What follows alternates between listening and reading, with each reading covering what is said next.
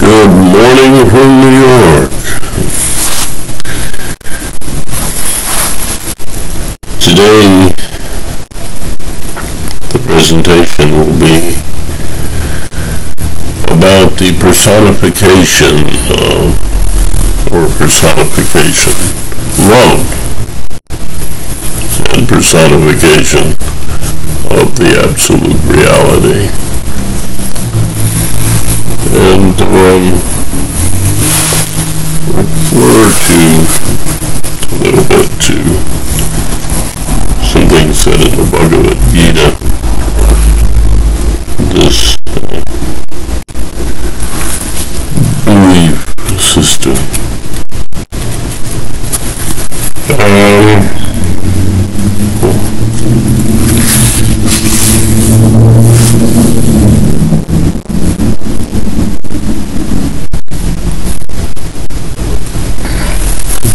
Page 291 here.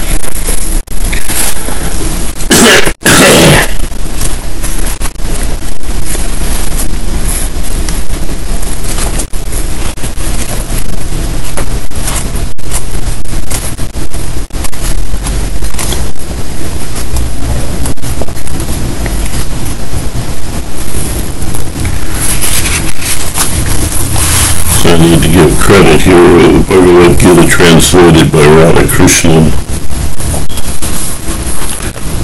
Okay.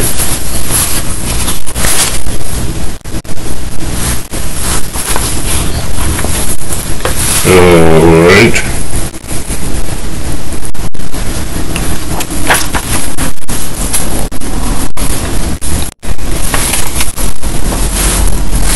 Here we have, there's this dialogue between Arjuna and Krishna, who is said to be an incarnation of the god Vishnu,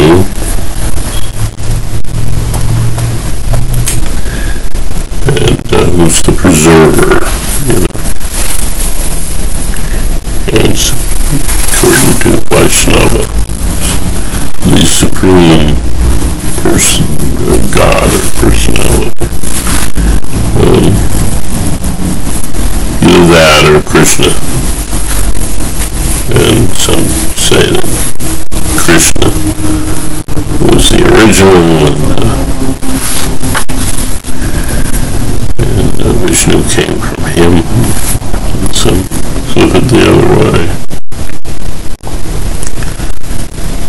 It's said, Arjuna said, those devotees who thus ever earnest worship thee, and those again who worship the imperishable and the unmanifested, which of these have the greater knowledge of yoga?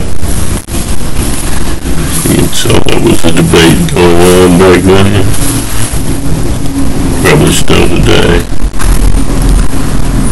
And the blessed Lord said, those who fixing their minds on me, worship me, ever earnest and possessed of supreme faith, when do I consider most perfect in yoga?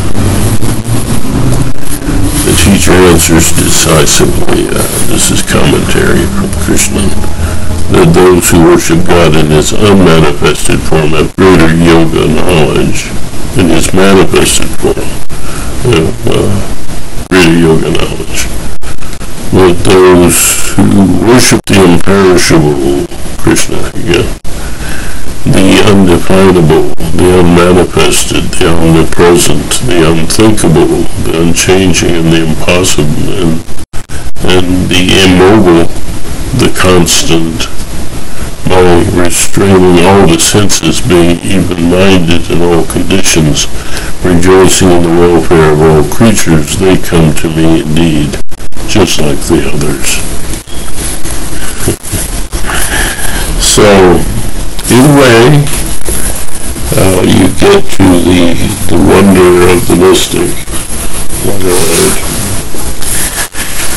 You get, according to this, to a relationship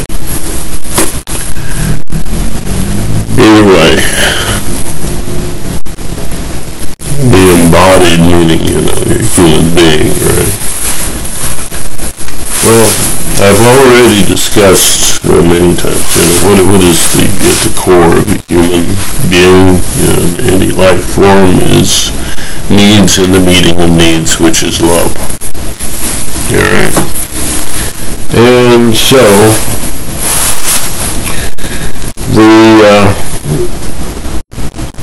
that's the core realization. That's everything is, all of our senses, everything is about survival and about needs being met. And our view of reality is contained in that. And it's from that, those limitations perhaps, that the mystics come up with their notions. Yeah, it's all about love. It's all about relationships as well, and on the social end, right? And pretty much social creatures from the beginning, in some ways. We don't have language in the beginning, but we're cared for by other humans, or we die. And that includes picking the baby up and hugging it and so on, the baby. You don't do that, they can die. They're social creatures.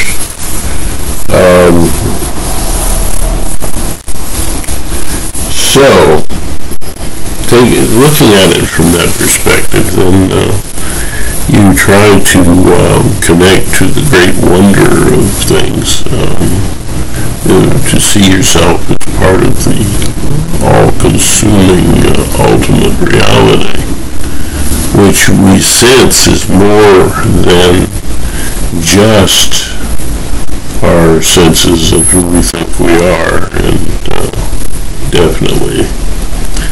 And that is the connection that it's made.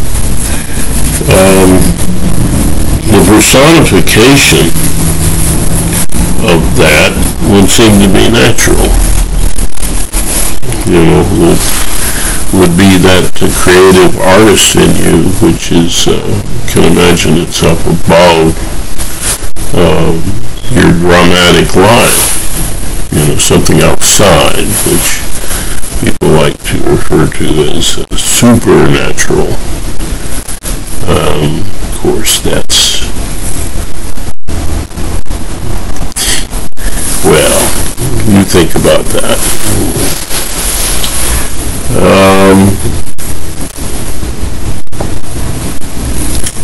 So the personification in the practice of inner mind communication that I and a few others teach is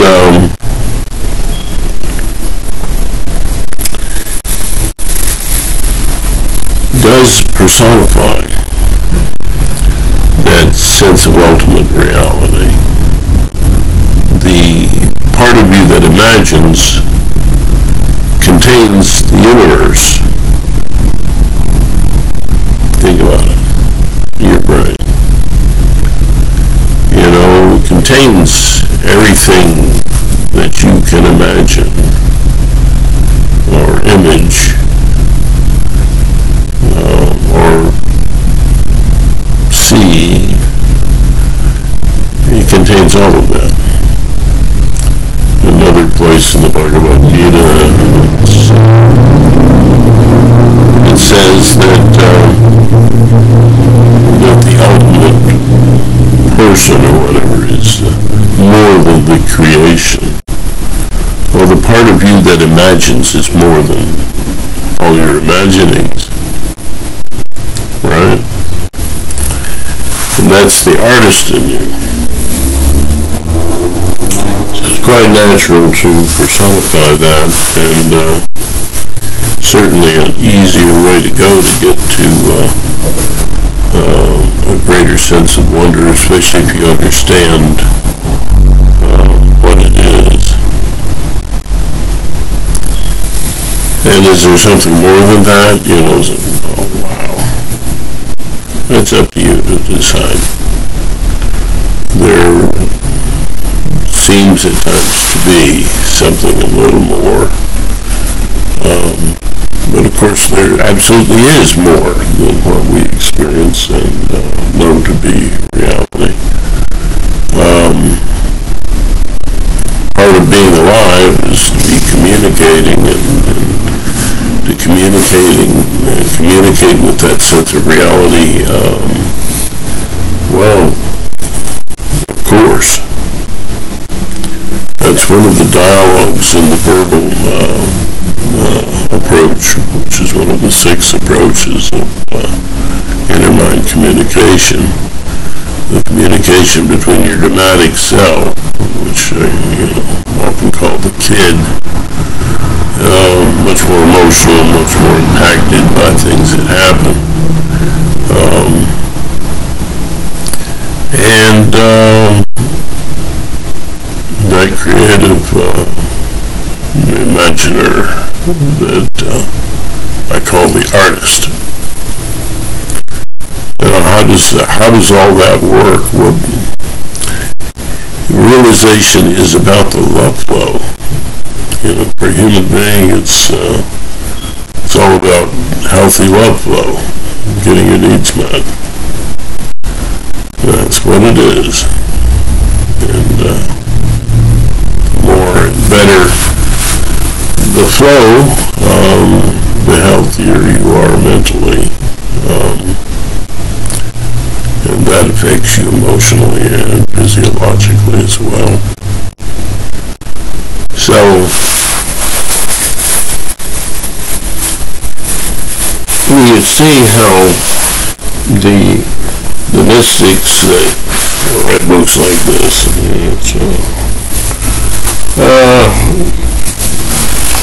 these mythologies have a certain truth or verity to them if you understand this process that I present every day. Now, it forms an entire philosophy. This relationship, and within that relationship between yourself and the artist, which creates all your imaginings, that's where you create your change, who you think you are. And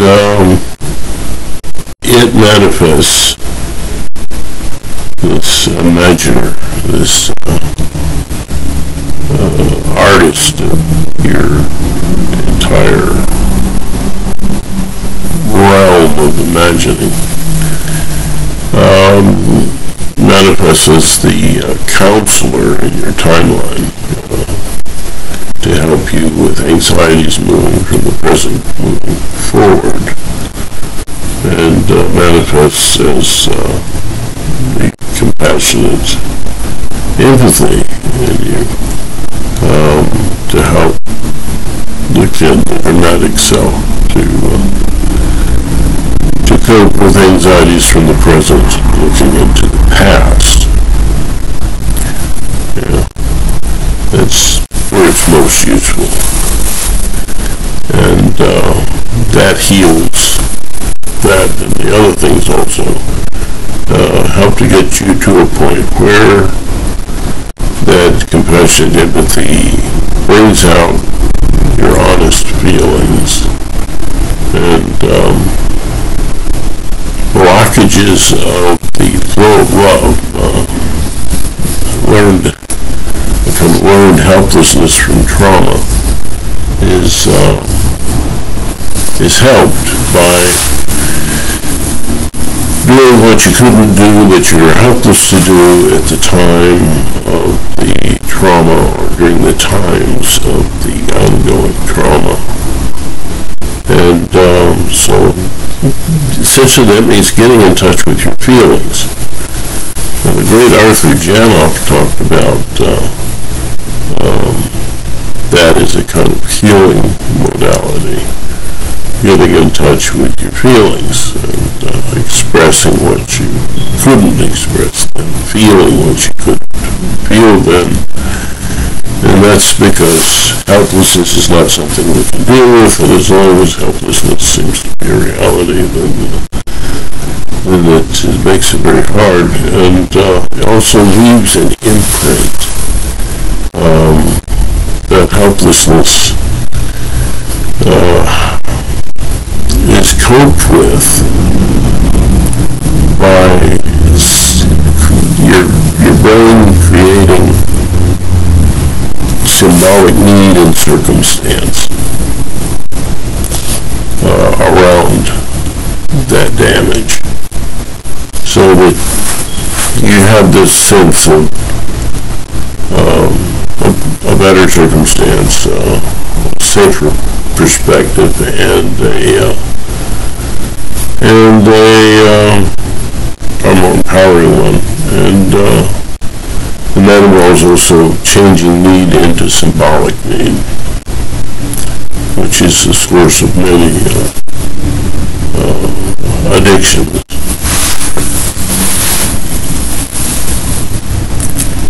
So all of this works together. The realization of the absolute truth, it's a relationship. You'll never know. We'll never know the absolute reality. Not in my opinion. We were designed to do that. Early, we were designed so that we can think about it. So there is a relationship that goes on there, and it's beyond words, it's beyond description. You have these experiences that sometimes don't make sense, that are loving and compassionate and helpful, but to which you can't ascribe any definite sense of cause, or in other words, it doesn't fit into what we, at this point in time anyway, can explain as reality in a theory which predicts what must have happened and what will happen. And theories, there's some better, some worse. And usually that's better or worse in terms of limitation, because each theory predicts to some degree, and where it doesn't, then you need another theory. Right? And we're looking for in physics, the theory of everything. Well, we may get close, who knows. We certainly make great strides. I wouldn't be here on the internet, without physicists creating all the things the understandings upon which all of these creations were allowed and came to be. So, the all that someone has, talking about their conception of the ultimate reality or God, is something that the rational sense, and I'm a rationalistic,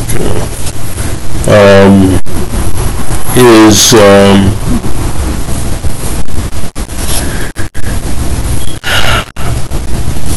a relationship. As far as we can understand it, it's a relationship. As the Bhagavad Gita says, that personifying it's a whole lot easier and more direct. us? Yeah, because we're geared to survive. We're geared to love and be loved. So that's at the core, and what the spiritual damage is damaged faith and love. So this teaching, this kind of yoga that I talk about every day, so far for many days now, and every day otherwise anyway. Once you know all this, you just, every chance you get, let people know a little something about it. So, yeah, that's at the root of people personifying the wonder of life,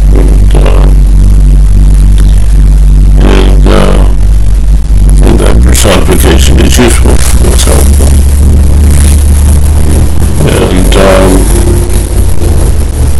once you know, there's a part of you that is the artist. The artist, which is beyond your imaginings. Well, what is that? That's your brain. Rationally speaking, that would be your brain. And your brain knows what you have decided to do before you're aware of having decided it. So you hear these phrases in terms of talking about the Paramatma, or that of God and you, knowing or being the absolute or ultimate controller. Yes, that's Vedic. Supreme controller is one of the phrases you hear. Well,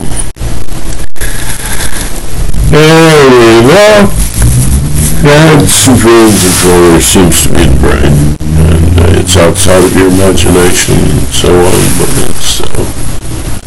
it's a point of wonderment. It's, you have to have a relationship with it, and you have to go about your daily dramatic life in the illusion that you are making all of these decisions. So, from that self, that ego self, which is not quite correct, but it's it's how you survive. It's how we survive and communicate. That's how we survive. You see yourselves as a subject looking at objects. Of course, that's not quite true. We're just part of the flow of things, and that's the experience of the mystic.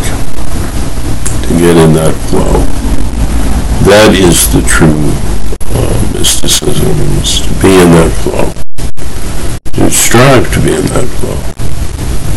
And it's quite alright to personify the ultimate wonder of who you are and what the universe, or that which is beyond our knowledge, is. Because relationships have to do with loving and being loved, needs and meeting them. And as we mirror back and forth between ourselves, we have to include this sense of the higher self, this artist in us that lives in wonder and is the source of that wonder, and the Lord of all we imagine, because it's the part of us that creates everything that we see, hear, and so on as reality. And more or less creates that, in a sense. But then again, if you look at the brain, if you look at inputs